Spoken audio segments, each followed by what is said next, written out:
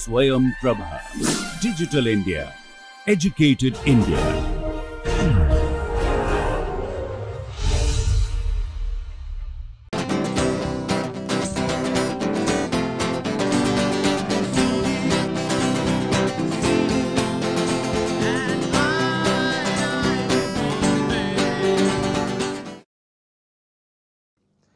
Welcome to this lecture on transition metal organometallic chemistry from principles to applications.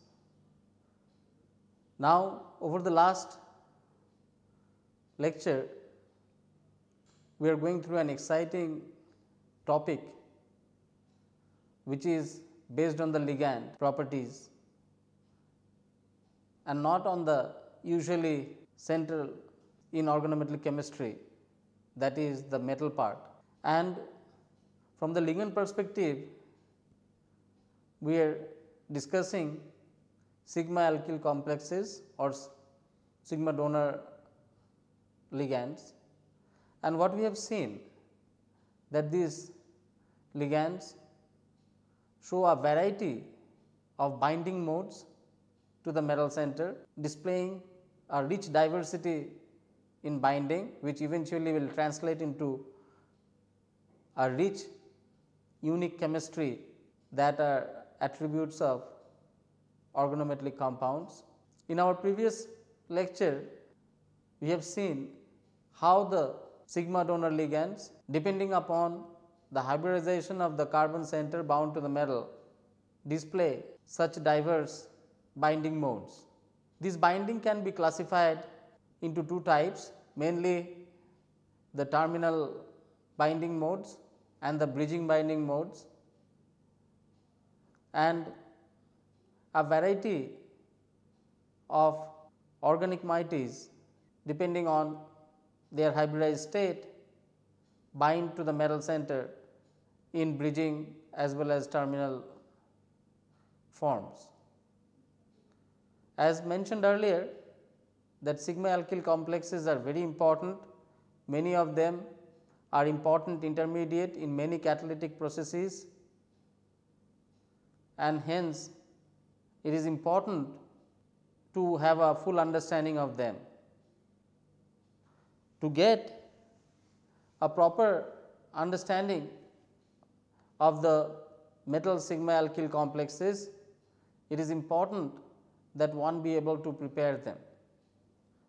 So, preparation of sigma alkyl complexes is a very important topic as far as these kind of organometallic complexes are concerned. And this lecture looks into the various methods that have been developed for preparing these sigma alkyl complexes. Another unique feature about these complexes is that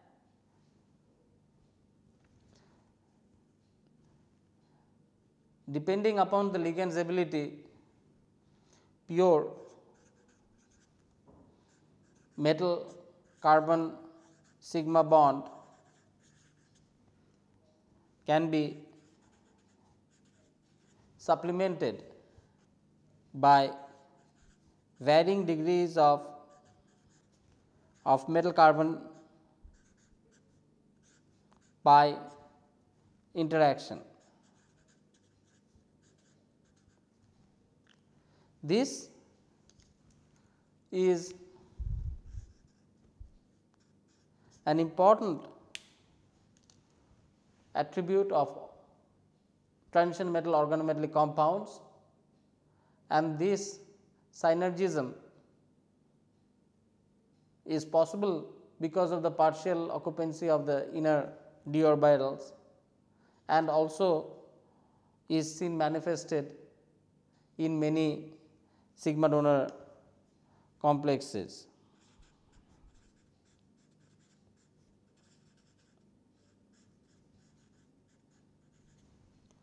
So, let us take a look at different methods that are used for preparing them. The first and the foremost is a method called metathesis reactions.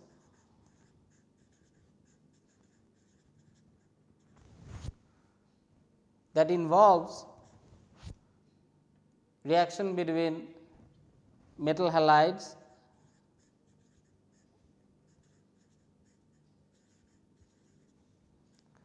plus organolithium, organomagnesium, organoaluminium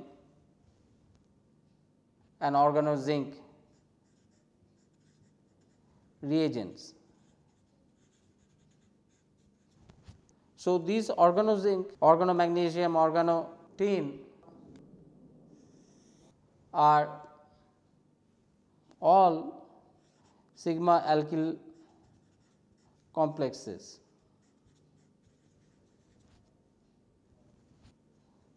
Let us see an example. For example, reaction with zirconium tetrachloride with 4 equivalents of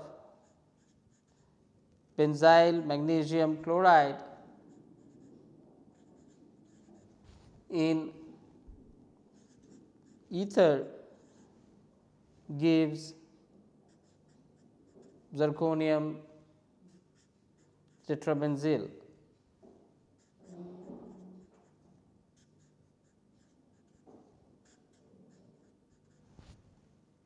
Now, what is interesting thing is that the product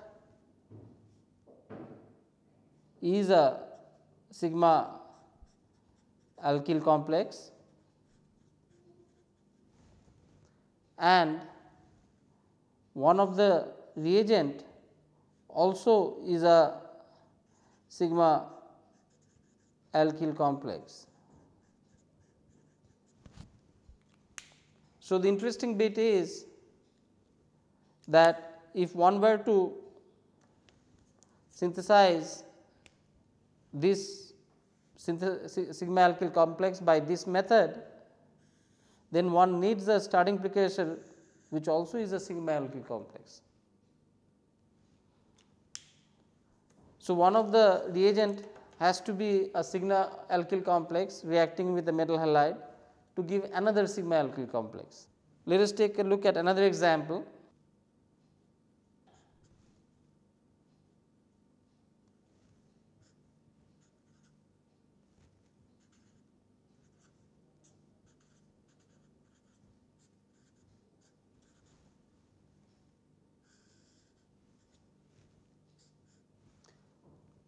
Platinum dichloride diphosphine reacting with these organolithium compounds gives the following chelated compound. Here too the product is a sigma alkyl complex, the way it had been discussed earlier in the earlier example, and one of the reagent too also is a sigma alkyl complex.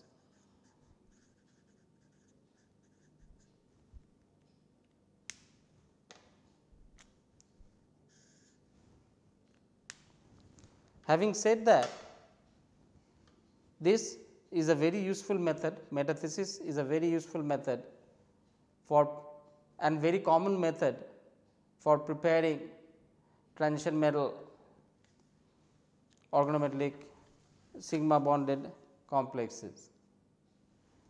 Metathesis is also commonly referred to as transmetallation reaction.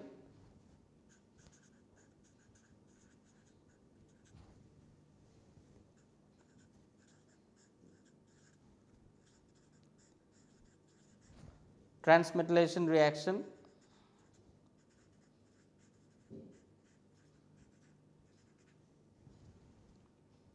and several examples of this include reaction of TiCl4 with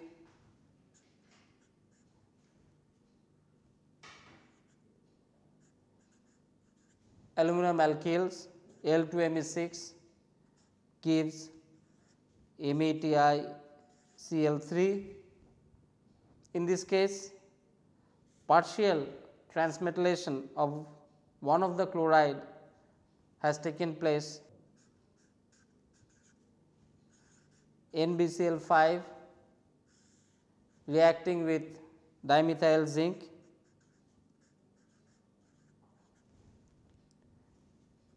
giving Me2NbCl3, L2R PDX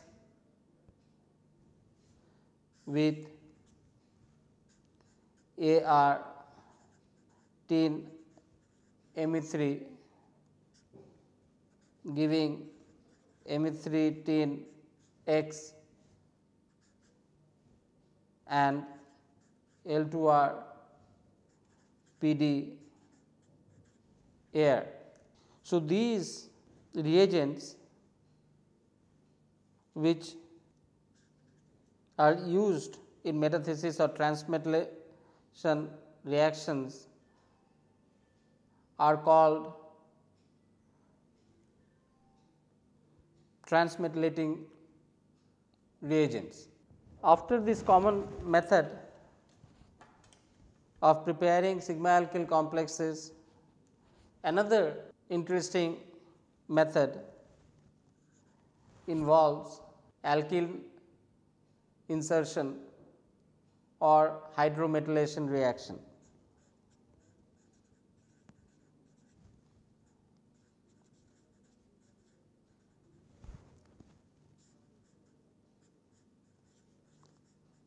Hydrometallation reaction.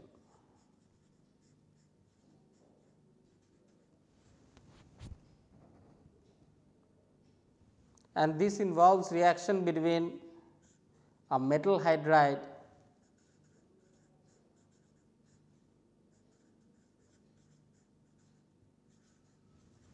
and an alkene.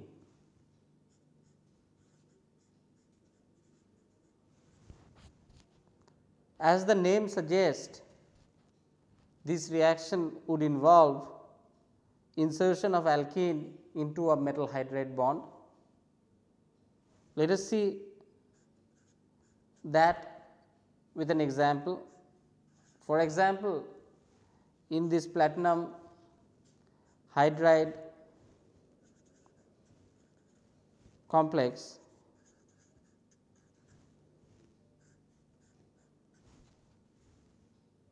but there is a platinum hydrogen bond, the reaction of that with an alkene, ethylene is showing over here, leads to insertion of alkene into the platinum hydride bond, giving a ethyl moiety. So, this is C2H4 plus 1 hydrogen from here, it gives you C2H5, a ethyl moiety.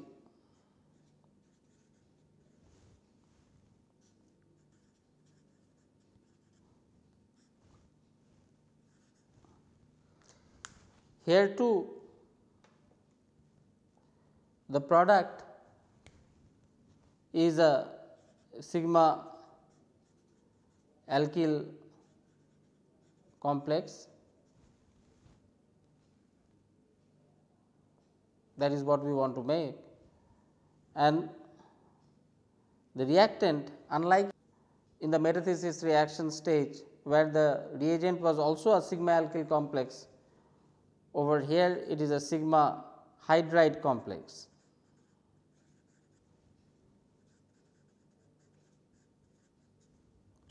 So, what we see that a sigma hydride complex is required to get to a sigma alkyl complex. And if we compare this reaction with our earlier metathesis reaction, what we can observe that in that case a sigma alkyl complex was required to produce another sigma alkyl complex. In this case a sigma hydride complex is required to produce a sigma alkyl complex. We will illustrate this with another example in which iron hydride, dicarbonyl hydride bound to one cyclopentadienyl ring. So, this also is a sigma hydride complex reacting with butadiene, which is an alkene, a conjugated alkene, giving 1,4 inserted products.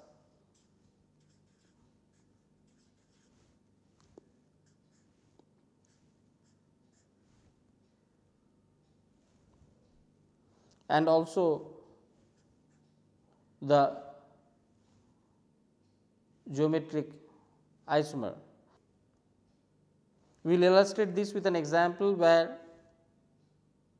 a metal hydride complex, similar to the earlier example, a sigma hydride complex reacting with butadiene, a conjugated diene, to give a iron sigma alkyl complex with 1,4 insertion and producing both the cis and the trans geometric isomers.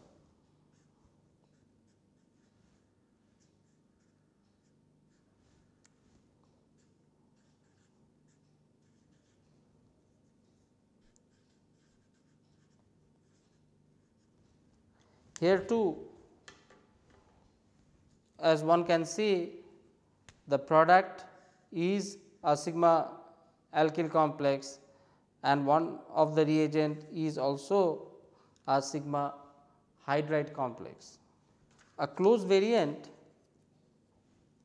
of alkyl insertion is the carbene insertion reactions.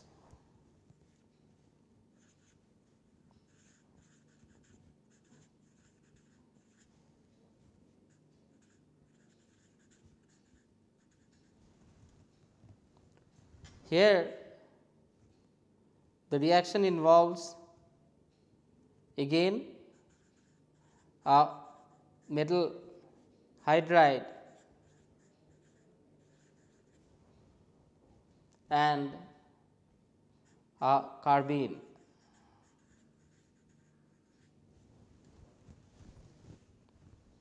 For example, the reaction of cyclopentadienyl molybdenum hydride tricarbonyl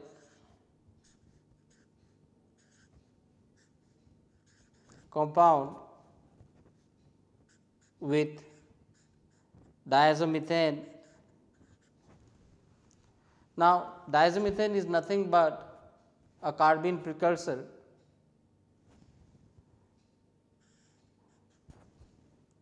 and similar to that of alkene insertion into metal hydride, here too we get the carbene inserted molybdenum compound leading to a molybdenum methyl CH3.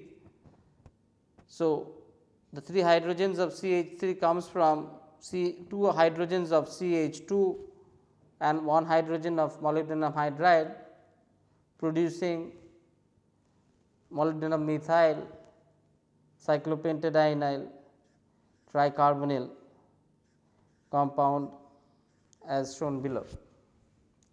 This compound too is a sigma alkyl complex, and also one of the starting reagent is a sigma hydride complex.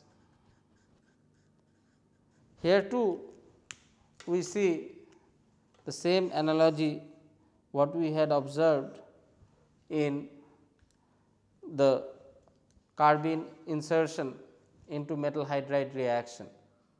So far we had looked into metathesis followed by two variation of insertion reaction into metal hydride, one being alkene insertion, the other being carbene insertion, and now we are going to look at a very unique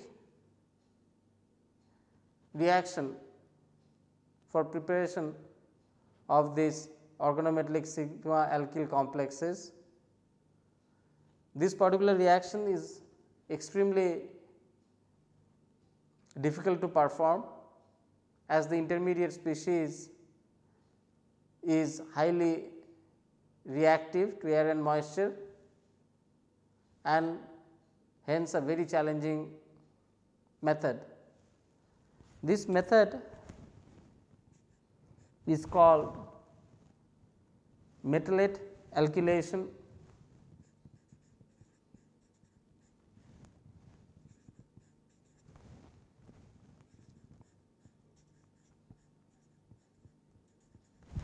and involves reaction between a carbonylate anion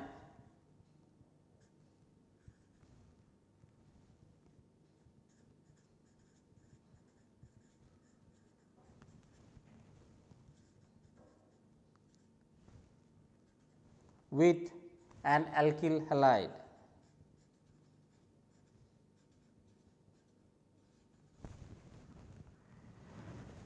An example of this is given here. We have a manganese pentacarbonyl dimer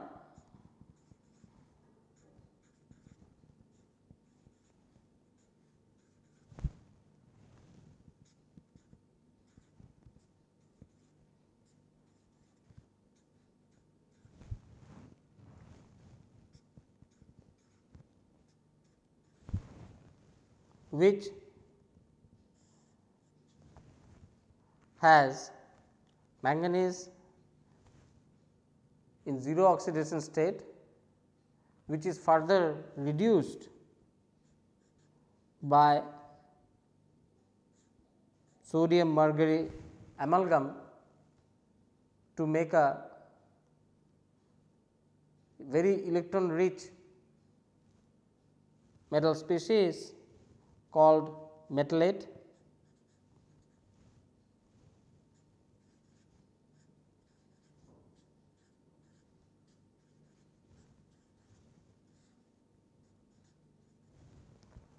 Where the metal center is very electron rich, and then that is reacted with methyl iodide, where the carbon center is electron deficient, iodine is partially negative and this is partially positive. So, a rich metal center then attacks the methyl, eliminating sodium iodide to produce this methyl compound.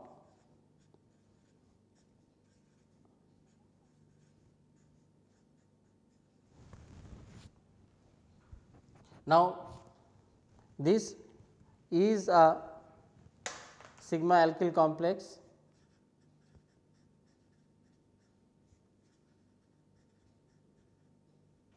but none of the reagents were a sigma alkyl complex or a sigma hydride complex like the other methods. So, in that way, from that perspective, this method is also very useful. This is successfully applied to another tungsten hexacarbonyl compound,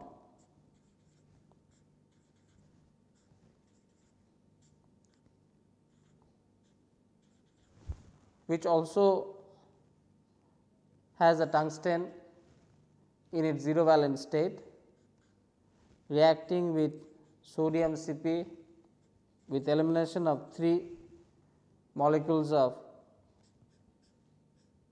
carbon monoxide, giving tungsten tricarbonyl metallate compound. In this case too, the metal center is highly electron rich, and when reacted with ethyl iodide, it produces the corresponding tungsten ethyl derivative. So, here too the final product is a sigma alkyl complex, but none of the reagents used were a sigma alkyl compound or a sigma hydride compound. So, from this perspective, metallate alkylation reaction is a very unique approach of making these metal sigma alkyl complexes. So, with this I would like to summarize the various preparative methods that we have discussed in today's lecture. In particular, we have looked at 4 preparative methods. The first one involved metathesis reaction between a metal sigma alkyl complexes with a metal halide giving another metal sigma alkyl complexes. This reaction is commonly called as transmetallation reaction. Next one was alkene insertion into metal hydride complexes, and following that the third type was also an carbene insertion in a metal hydride complexes. So, we had seen 2 varieties of insertion reactions for making metal sigma alkyl complexes. One was that of alkene insertion and the other of carbene insertion into metal hydride complexes, and the fourth one being a unique method called metallate alkylation, where low valent metal were reduced further to their metallate anions and which were then reacted with alkyl halides producing metal sigma alkyl complexes. So, with this we have looked into some of the preparative methods for making these very important metal sigma alkyl complexes. We are not done yet. There are few other very interesting methods that remains to be discussed, and their properties and their stabilities, which will be the topic of the subsequent lecture. I hope you are enjoying this exciting chemistry of organometallic compounds that are being discussed, and I hope that this would generate further interest in you in the topic. With this, I thank you for being with me in this lecture, and I look forward to being with you in the next lecture, which would discuss few more preparative details along with their properties and reactivities of these metal sigma alkyl complexes. Thank you.